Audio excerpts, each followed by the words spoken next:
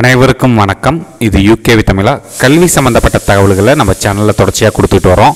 அதேமாதிரி பார்த்திங்கன்னா ஒரு 12ஆம் வகுப்பு முடிக்கக்கூடிய மாணவர்கள் அடுத்து என்ன படிக்கலாம், எங்கே படிக்கலாம், எப்படி படிக்கலாங்கிற கான்செப்டை பேஸ் பண்ணி வீடியோஸுங்கிறது கொடுத்துட்டு வரோம். ஸோ இப்போ 12ஆம் வகுப்பு படிக்கக்கூடிய மாணவர்களுக்கு ஒவ்வொரு நுழைவுத் தேர்வாக அறிவிச்சுக்கிட்டே வர்றாங்க. நம்ம எல்லா நுழைவுத் தேர்வுகள் சம்மந்தப்பட்ட தகவல்களையுமே நம்ம கண்டினியூஸாக சொல்லிட்டு வரோம்.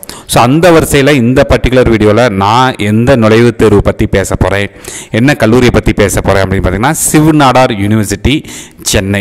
ஏன்னா ஆல்ரெடி சிவ் நாடார் யூனிவர்சிட்டி நியூ டெல்லி பற்றி வீடியோ கொடுத்துருந்தப்போ அதை பார்த்துட்டு நிறைய பெற்றோர்கள் மற்றும் மாணவர்கள் கேட்டது, சார் சிவ் நாடார் யூனிவர்சிட்டி சென்னையில் அட்மிஷன்ஸ் ஓப்பன் ஆகிருச்சா, அங்கே ஓப்பன் ஆச்சுன்னா எப்போ ஜாயின் பண்ணலாம், எப்போ அப்ளிகேஷன் ஓப்பன் ஆகும், என்னென்ன கோர்சஸ் இருக்குது, எத்தனை சீட் இருக்குது, என்ன ஃபீஸ் ஸ்ட்ரக்சர், இது மாதிரி பல்வேறு வகையான தகவல்கள் கேட்டிருந்தாங்க. ஸோ அவங்களுக்கான ஒரு விளக்கமாக தான் இந்த வீடியோங்கிறது இருக்க போகுது. ஸோ முழுமையான தகவல்கள் வேணுங்கிறவங்க இந்த வீடியோவை ஸ்கிப் பண்ணாமல் பாருங்கள். ஸோ எல்லாருக்குமே தெரிஞ்ச காமனாக தெரிஞ்ச எஸ்எஸ்என் காலேஜ் ஆஃப் இன்ஜினியரிங் அவங்க சார்பாக நடத்தக்கூடிய ஒரு டீம்டு யூனிவர்சிட்டி தான் பார்த்திங்கன்னா சிவ் நாடார் யூனிவர்சிட்டின்னு சொல்லுவாங்க. இது சென்னையிலையும் இருக்குது மற்றும் பார்த்திங்கன்னா நியூ டெல்லியிலையும் இருக்குது. இப்போ நம்ம நியூ டெல்லி பற்றி ஆல்ரெடி வீடியோ கொடுத்துட்டோம். ஸோ இப்போ இதில் பார்த்தோம் அப்படிங்கிற பட்சத்தில் சிவ் நாடார் யூனிவர்சிட்டி சென்னை பற்றி பார்ப்போம். ஸோ சிவ் நாடார் யூனிவர்சிட்டி சென்னை. ஸோ இந்த சிவ் நாடார் யூனிவர்சிட்டி சென்னையில் போய் நீங்கள் ஜாயின் பண்ணணும், அங்கே போய் படிக்கணும் அப்படின்னு பார்த்தீங்கன்னா நீங்கள் அங்கே ஒரு என்ட்ரன்ஸ் எக்ஸாம் எழுதணும். ஸோ அந்த என்ட்ரன்ஸ் எக்ஸாம் எப்படி எழுதணும், என்னென்ன கோர்சஸ் இருக்குது அப்படிங்கிறது பார்த்துருவோம். ஸோ அங்கே பொறுத்த வரைக்கும் யூஜி, அதாவது நீங்கள் ஒரு 12ஆம் வகுப்பு முடிக்கிறவர்கள் 3 வகையில் படிக்கலாம். என்னென்ன படிக்கலாம் பார்த்தீங்கன்னா இன்ஜினியரிங் படிக்கலாம், ஸ்கூல் ஆஃப் இன்ஜினியரிங்னு ஒன்று தனியாக இருக்குது, ஸ்கூல் ஆஃப் காமர்ஸ்னு ஒன்று இருக்குது, ஸ்கூல் ஆஃப் சயின்ஸ் அண்ட் ஹியூமனிட்டிஸுங்கிறது ஒரு கோர்சஸ் இருக்குது. இதில் இப்போ ஃபஸ்ட்டு பார்த்தோம்னா நம்ம இன்ஜினியரிங் பற்றி பார்ப்போம். ஸ்கூல் ஆஃப் இன்ஜினியரிங் பொறுத்த வரைக்கும் மொத்தமே அவங்க 3 கோர்ஸ் தான் வச்சுருக்கிறாங்க. BTech artificial intelligence and data science, பிடெக்கில் computer science இன்ஜினியரிங்கில் internet of things, BTech சிஎஸ்சியில் cyber செக்யூரிட்டின்னு 3 course வச்சுருக்காங்க. இல்லை ஆர்டிஃபிஷியல் இன்டெலிஜென்ஸ் அண்ட் டேட்டா சயின்ஸ்க்கு பார்த்தீங்கன்னா 120 சீட்டு, ஐஓடி இன்டர்நெட் ஆஃப் திங்ஸ்க்கு 120 சீட்டு, சைபர் செக்யூரிட்டிக்கு 60 சீட்டு. மொத்தம் பார்த்தீங்கன்னா மொத்தமே இன்ஜினியரிங் படிக்கிறதுக்கு 300 சீட்டு தான் அந்த கேம்பஸில் இருக்குது. ஏன்னா நிறைய பேர் இதுக்கு பார்த்தீங்கன்னா ஆயிரக்கணக்கான அப்ளிகேஷன்ஸ் வருது. பட் 300 பேத்துக்கு மட்டும் தான் இன்ஜினியரிங் படிக்கிறதுக்கு வாய்ப்பு. அதுமாதிரி ஸ்கூல் ஆஃப் காமர்ஸ் பொறுத்த வரைக்கும் பிகாம் பேச்சுலர் ஆஃப் காமர்ஸில் ப்ரொஃபஷனல் அக்கௌண்டிங்னு சொல்லிட்டு ஒரு கோர்ஸ் இருக்குது. அதுமாதிரி பிகாம் வித் பிகாம் ஹானர்ஸும் கோர்ஸ் வச்சுருக்காங்க. Then school of science and humanities பொறுத்த வரைக்கும் பிஎஸ்சி எக்கனாமிக்ஸ் டேட்டா சயின்ஸுங்கிற கோர்ஸ் தான் வச்சுருக்காங்க. இல்லை ஃபர்ஸ்ட் ஆஃப் ஆல் அவங்க என்னென்ன இன்ஃபர்மேஷன்ஸ் இருக்குங்கிறத பார்த்துருவோம். ஸோ ஃபீஸ் டீட்டெயில்ஸுங்கிறது கொடுத்துட்றாங்க. ஸோ இந்த ஃபீஸ் இந்த கல்லூரியில் சேரணும், நீங்கள் போய் இன்ஜினியரிங் படிக்கணும்னா SNCEEங்கிற தேர்வு எழுதணும். SNCEEனா என்னென்னு பார்த்தீங்கன்னா சிவ் Nadar university engineering entrance exam அப்படிங்கிற இந்த தேர்வு எழுதணும்.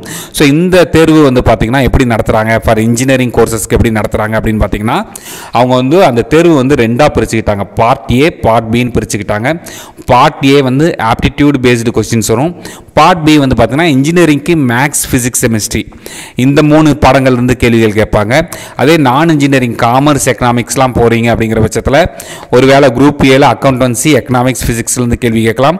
குரூப் பியில் maths, commerce, computer science, general ஸ்டடீஸ்லேருந்தும் questions கேட்கறதுக்கு வாய்ப்பு இருக்குது. மொத்தம் 100 கேள்விகள் கேட்பாங்க. நெகட்டிவ் மார்க்கிங் கிடையாது அப்படிங்கிற மாதிரி சொல்லியிருக்காங்க. அதுக்கான சிலபஸ் எல்லாமே இங்கே கொடுத்துருக்காங்க. நீங்கள் சிலபஸை டவுன்லோட் பண்ணுறதுனாலும் பண்ணிக்கலாம். ஸோ இந்த அப்ளிகேஷன் ஃபீ, அதாவது இந்த SNCEEங்கிற இந்த எக்ஸாமுக்கான அப்ளிகேஷன் ஃபீங்கிறது எவ்வளோ வருதுன்னு பார்த்தீங்கன்னா 1500 rupees வருது. அதுபோக இங்கே படிக்கிறதுக்கு ஒரு வருஷத்துக்கான டியூஷன் ஃபீ எவ்வளோ வருதுன்னு பார்த்துக்கோங்க. நீங்கள் இந்தியாவை சேர்ந்தவர்களாக இருந்தீங்கன்னா 3 லட்ச ரூபாய் வரும். என்ஆர்ஐ கேண்டிடேட்டாக இருந்தால் 4.5 லட்ச ரூபாய் வரும். தென் பார்த்தீங்கன்னா ஃபாரின் நேஷனல் OCI PIO ஸ்டூடெண்ட்ஸாக இருந்தால் 6 lakhs வரும் அப்படிங்கிற மாதிரி சொல்லியிருக்காங்க. இது பிடெக் கோர்சஸ்க்கு. இதே பிகாம் பிஎஸ்சி கோர்சஸ் பொறுத்த வரைக்கும் எவ்வளோ சொல்கிறாங்க அப்படின்னு பார்த்தீங்கன்னா இந்தியன் நேஷனல்ஸாக இருந்தீங்கன்னா ஒரு வருஷத்துக்கு 2,50,000 ரூபாயும், என்ஆர்ஐ பீப்புளுக்கு 3,75,000, OCI PIO ஃபாரின் நேஷனல் ஸ்டூடெண்ட்ஸ்க்கு 5 lakhs சொல்கிறாங்க. அதுபோக அட்மிஷன் ஃபீங்கிறது 20,000 ஒன் டைம் கட்டணும், அது நான் ரீஃபண்டபிள். அதே மாதிரி வந்து பார்த்தீங்கன்னா யூனிவர்சிட்டி காசு அண்ட் டெபாசிட்னு சொல்லிட்டு ஒரு 20,000 கட்ட சொல்கிறாங்க, அதுவுமே ஒன் டைம் பட் வந்து ரீஃபண்டபிள்னு சொல்லியிருக்காங்க. தென் சிடிசினா கேரியர் டெவலப்மெண்ட் சென்டர் ஃபீஸுங்கிறது ஒரு டைம் 6,000 பே பண்ணணுங்கிறாங்க. அதுபோக ஹாஸ்டல் அட்மிஷன் ஃபீங்கிறது ஒரு 20,000 நான் ரீஃபண்டபிள் அப்படின்னு சொல்கிறாங்க. அதுபோக ரூமுக்கு எவ்வளோ ஆகும் அப்படின்னு பார்க்குற பட்சத்தில் நிறைய ஃபெசிலிட்டிஸோட வேரியஸ் ஃபீஸ் ஸ்ட்ரக்சர் இருக்குது. 78,000 ரூபாயில் ஆரம்பித்து கிட்டத்தட்ட 2,32,000 ரூபாய் வரைக்கும் இருக்கக்கூடிய ரூம்ஸ் இருக்குது. இது வந்து ரூமுக்கான செலவு மட்டும்தான். இது போக மெஸ் பில்லுங்கிறது தனியாக வரும். தென் நீங்கள் டே ஸ்காலராக இருக்கீங்க பட்சத்தில் டிரான்ஸ்போர்ட் ஃபீங்கிறது 71,000 ருபீஸ் வரைக்கும் வரும் அப்படிங்கிற மாதிரி சொல்லியிருக்காங்க. இதுதான் அதோட ஃபீஸ் ஸ்ட்ரக்சர். இப்போ நிறைய பேருக்கு ஒரு கேள்வி இருக்குது, சார் நான் வந்து JEE எக்ஸாம் எழுதுனா அதை இங்கே கன்சிடர் பண்ணுவாங்களா அப்படிங்கிற மாதிரி கேட்டிருந்தாங்க. ஸோ JEE பேஸ்டு அட்மிஷன்ஸும் இவங்க தர்றாங்க. பட் என்ன பார்த்தீங்கன்னா இங்கே மொத்தமே இன்ஜினியரிங்கில் 300 சீட்டு தான். அப்போ அதில் ரொம்ப லிமிட்டட் சீட், ஒரு 10லேருந்து 20 சீட்டு தான் இவங்க வந்து என்ன பண்ணுறாங்க அப்படின்னா JEEக்கு தராங்க. அதுவும் எபோவ் 90% மேலே இருந்தால் மட்டும்தான் தர்றாங்க அப்படிங்கிற மாதிரி சொல்லியிருக்காங்க. ஸோ இதில் எலிஜிபிலிட்டி கண்டிஷன்ஸ்னு பார்க்குற வரைக்கும் நீங்கள் இன்ஜினியரிங் படிக்கணும்னா கம்பல்சரி மேக்ஸ் ஃபிசிக்ஸ் கெமிஸ்ட்ரி படிச்சிருக்கணும். இல்லை நான் வந்து பிகாம் இல்லை பிகாம் ப்ரொஃபஷனல் அக்கௌண்டிங் படிக்க போகிறீங்க அப்படிங்கிற பட்சத்தில் நீங்கள் 12th வந்து மினிமம் ஒரு சப்ஜெக்ட் ஆச்சு commerce, accountancy, maths, business maths, statistics இல்லை கம்ப்யூட்டர் சயின்ஸ் இந்த 5 சப்ஜெக்ட்லையும் ஏதாவது ஒரு சப்ஜெக்ட் ஆச்சு படிச்சிருக்கணுங்கிறாங்க.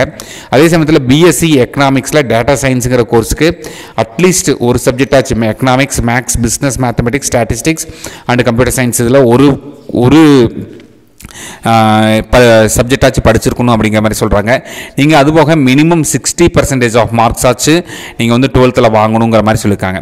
இப்போ எக்ஸாம் டேட்ஸ் பார்ப்போம். எக்ஸாமை வந்து இவங்க மொத்தம் 6 ஃபேஸாக நடத்துகிறாங்க. அதாவது face 1, face 2, face 3, face 4, face 5, face 6 நடத்துகிறாங்க. நீங்கள் SNU சென்னை கேம்பஸில் எழுதுறதுனாலும் எழுதலாம், சென்னையில் மற்ற கேம்பஸஸ் எழுதுறதுனாலும் எழுதலாம். அதுபோக நிறைய ஆல் ஓவர் இந்தியா வந்து கேம்பஸஸ் கொடுத்துருக்காங்க, ஈவன் துபாயில் கூட கொடுத்துருக்குறாங்க. இப்போ ஃபேஸ் 1க்கான பரீட்சை தேதிங்கிறது ஏப்ரல் 12 வந்து சொல்லியிருக்கிறாங்க. Face 2 April 19, face 3 April 26, face 4 மே 10, ஃபேஸ் 5 மே 12, ஃபேஸ் 6 மே 24 சொல்லியிருக்காங்க. இதை அப்ளை பண்ணுறதுக்கான டேட் பார்த்துக்கோங்க. ஃபேஸ் 1க்கு வந்து மார்ச் 30 கடைசி தேதி, ஃபேஸ் 2க்கு ஏப்ரல் 6ஆம் தேதி, ஃபேஸ் 3க்கு வந்து பார்த்திங்கன்னா ஏப்ரல் 13ஆம் தேதி, ஃபேஸ் 4க்கு ஏப்ரல் 27ஆம் தேதி, ஃபேஸ் 5க்கு ஏப்ரல் 29, ஃபேஸ் 6 மே 11. இதெல்லாம் அப்ளை பண்ணுறதுக்கான லாஸ்ட் டேட். இங்கே நீங்கள் பார்க்குற இந்த அப்ளை நவுங்கிற பட்டனில் போய்ட்டு UG அப்ளிகேஷன்ஸில் போய் ப்ரெஸ் பண்ணிங்கன்னா உங்களுக்கு வந்து அப்ளை பண்ணுறதுக்கான விஷயங்கிறது வந்துடும். ஸோ இதுக்கான இந்த யூனிவர்சிட்டியில் ஜாயின் பண்ணுறதுக்கான அட்மிஷன் ப்ராசஸ் என்ன அப்படின்னு பார்த்தோம் அப்படிங்கிற பட்சத்தில் ஃபர்ஸ்ட் ஆஃப் ஆல் நீங்கள் வந்து ரெஜிஸ்டர் பண்ணணும். அந்த ரெஜிஸ்டர் பண்ணிவிட்டு நீங்கள் ஆன்லைனில் அவங்க கேட்குற அப்ளிகேஷனை அப்ளை பண்ணணும். அதில் கேட்கக்கூடிய டீட்டெயில்ஸ் எல்லாத்தையும் ஃபில் பண்ணிவிட்டு அந்த என்ட்ரன்ஸ் எக்ஸாமுக்கான ஃபீஸ் வந்து பே பண்ணணும். தென் நீங்கள் டேட் அண்ட் ஸ்லாட் வந்து நீங்கள் வந்து சூஸ் பண்ணிக்கலாம். அதுபோக நீங்கள் அந்த SNCEEங்கிற எக்ஸாம் வந்து எழுதணும். அந்த எக்ஸாம் எழுதி அந்த எக்ஸாமோட ஸ்கோர் ப்ளஸ் உங்களோட +2 ஸ்கோரை பேஸ் பண்ணி என்ன பண்ணுறாங்க அப்படின்னு பார்த்தீங்கன்னா உங்களை இன்டர்வியூக்கு கூப்பிடுவாங்க. இன்டர்வியூவோட பெர்ஃபார்மன்ஸ்லாம் வச்சு ஃபைனலாக ஒரு மெரிட் லிஸ்ட் விடுவாங்க. இதான் வந்து பார்த்தோம் அப்படிங்கிற பட்சத்தில் சிவ் நாடார் யூனிவர்சிட்டி சென்னை சம்மந்தப்பட்ட தகவல்கள். இல்லை இன்னொரு விஷயம் தெளிவாக சொல்லிடுறேன். நிறைய பேர் சிவ் நாடார் யூனிவர்சிட்டின்னு நீங்கள் வெப்சைட்டில் போட்டிங்கன்னா அது வந்து நியூ டெல்லியோட வெப்சைட் தான் போய் சேரும். ஸோ நீங்கள் எப்பயுமே SNUவில் ஜாயின் பண்ண விரும்புகிறவங்க, SNU பற்றின டீட்டெயில்ஸ் வேணுங்கிறவங்க SNU சென்னைன்னு தெளிவாக மென்ஷன் பண்ணுங்கள். ஏன்னா ஒவ்வொரு வருஷமும் இந்த பிரச்சனை வந்துகிட்டு இருக்குது. ஏன்னா நிறைய பேர் வந்து நியூ டெல்லியில் இருக்கக்கூடிய யூனிவர்சிட்டிக்கு வந்து அப்ளை பண்ணிடுறாங்க தெரியாமல். அங்கே வந்து SNU SATன்னு ஒரு எக்ஸாம் நடத்துவாங்க. ஸோ இதுதான் வந்து ஒவ்வொரு வருஷமும் வரக்கூடிய விஷயங்கள். இது மாதிரி கண்டினியூஸாக உங்களுக்கு வந்து பல்வேறு வகையான நுழைவுத் தேர்வுகள், கவுன்சிலிங், கல்லூரிகள் மற்றும் கட் ஆஃப் சம்மந்தப்பட்ட தகவல்கள் வேணுங்கிறவங்க UKV தமிழா அப்படிங்கிற இந்த யூடியூப் சேனலை சப்ஸ்கிரைப் பண்ணிக்கோங்க. மற்றும் இந்த வீடியோ உபயோகமாக இருக்குது நீங்கள் ஃபீல் பண்ணுற பட்சத்தில் உங்களுக்கு தெரிஞ்ச +2 முடிக்கக்கூடிய மாணவர்கள் மற்றும் +2 படிக்கக்கூடிய மாணவர்களுக்கு இந்த வீடியோவை ஷேர் பண்ணுங்கள். மிகவும் நன்றி.